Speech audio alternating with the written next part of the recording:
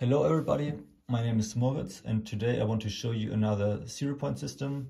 This time it is a pneumatic 0-point system from System 3R. And as you can see, something is missing. One of the carbide indexing pins or blocks is broken off. And this is why I got this very cheap on eBay.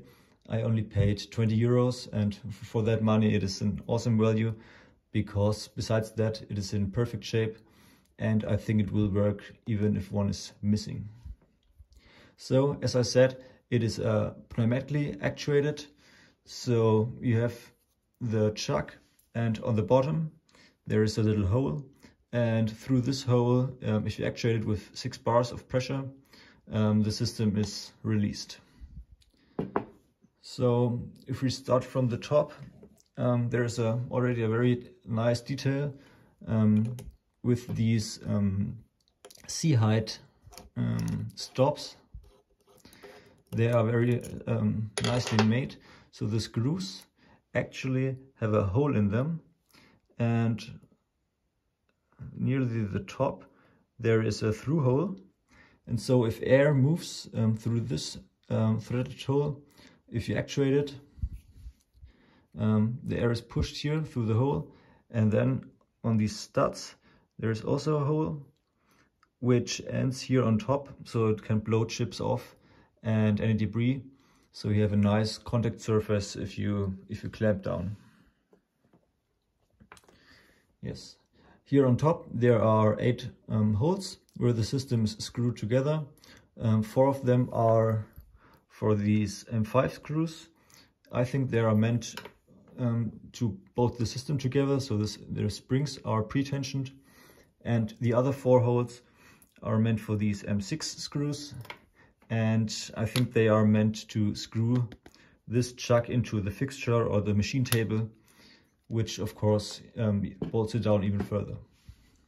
Okay, so if I take this top plate here off, you can see the inside.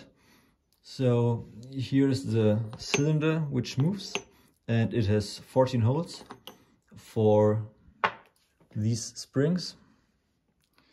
They are indexing on one side in this cylinder and on the other side, of course, in the top plate.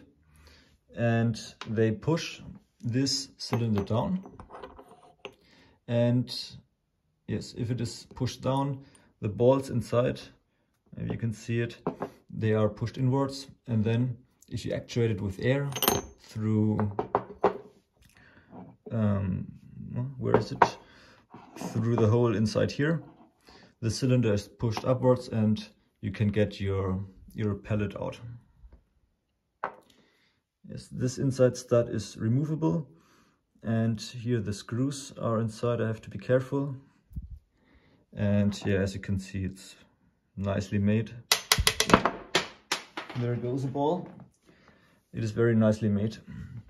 Although this cylinder is not the best quality. I don't know if it's just my chuck, but it seems to be, it is steel, it is magnetic, but it seems to be zinc plated, and the plating already is gone away at some point.